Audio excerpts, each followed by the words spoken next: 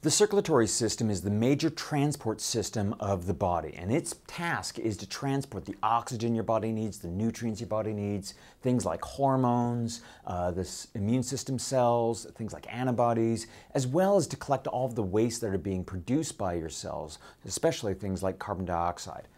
Now, there's three major parts to the circulatory system. There's the blood vessels, and the heart. The blood contains things like the liquid plasma that is the non-cellular part of the blood. There's the red blood cells, the white blood cells, and then these cell parts called platelets that are involved in blood clotting. There's the blood vessels. These are the tubes that the blood is actually going through. There's the arteries, veins, and capillaries. Now, it's very easy and common for people to get confused about the difference between arteries and veins, because a lot of times people say, well, the arteries have oxygen in them, the veins don't. And most of the time that's true, but not all the time. The proper way to distinguish the two is what direction is the blood going in. In arteries, they carry blood away from the heart. Did you notice the A there? While veins carry blood back to the heart. So again, most of the time, yes, the arteries are carrying oxygenated blood. But if you're sending blood from the heart to the lungs, you don't do that to bring oxygen to the lungs. You send blood away from the heart to the lungs to get the oxygen. So that's the one case where arteries would carry deoxygenated blood, while the veins that are coming back from the lungs to the heart, they're the ones that are carrying lots of oxygen.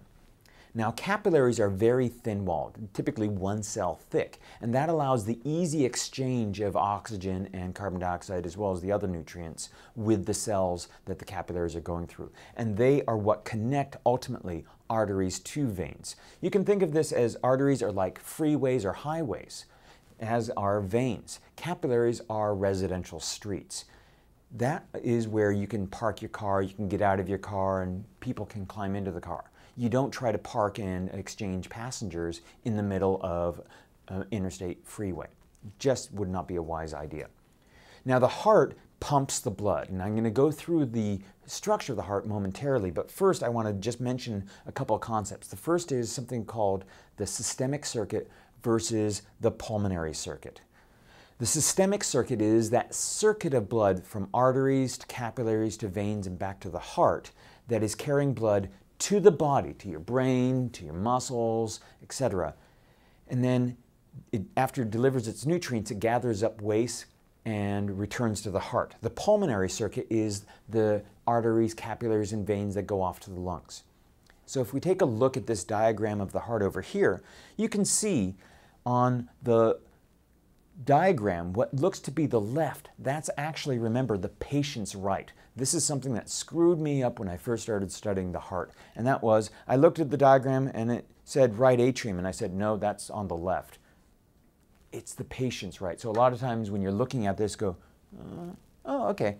So on the right-hand side, do you notice how everything is kind of this darkish purpley blue?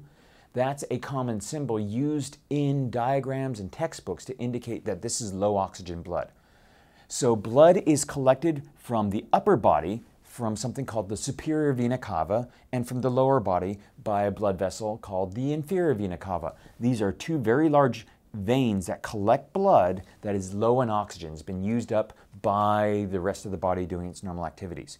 It comes into this entrance chamber of the heart on the right side. These entrance chambers are called atria.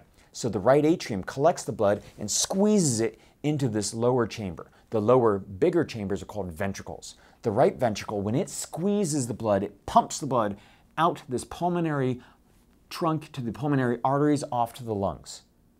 In the lungs, oxygen is absorbed from the lungs, carbon dioxide is dropped off, and we have our nicely bright red blood that returns through the pulmonary veins. Now it's oxygenated in these veins. Those are the only veins that are oxygenated. These pulmonary veins deliver the blood to an entrance chamber. Again, it's a vein. Sorry, again, it's a atrium, but this time it's on the left side, the patient's left. The left atrium pumps the blood into the left ventricle. That left ventricle is the most muscular of the four chambers. That left ventricle, when it squeezes, it pushes the blood out the aorta, which is the biggest artery in the body, squeezing that blood out, and from the aorta Every other artery branches off ultimately, some going off to the upper body, and then the aorta dips down behind the heart to feed the lower body. So the aorta is the beginning of the systemic circuit. The vena cavas are the end of the systemic circuit. The pulmonary arteries are the beginning of the pulmonary circuit. The pulmonary veins are the end of the pulmonary circuit. Just so you know, these weird white things here, those are valves. They're one-way doors that close to prevent backflow. So that when the right and left ventricles squeeze together, whoosh, they blow open these valves here, which are called semilunar valves. But as they squeeze, the valves that led backwards, they slam shut, and that's the first sound of the heartbeat, the first sound. When the ventricles relax, the pressure inside here drops, the semilunar valves close, that's the second sound of the heartbeat. So when you're hearing the of the heartbeat, the first sound is the atrioventricular valves slamming shut. The second sound are the semilunar valves slamming shut. I've had some kids tell me that it's the sound of the heart squeezing. If you've ever wondered what the squeezing of a muscle would sound like, put your ear to your bicep and squeeze.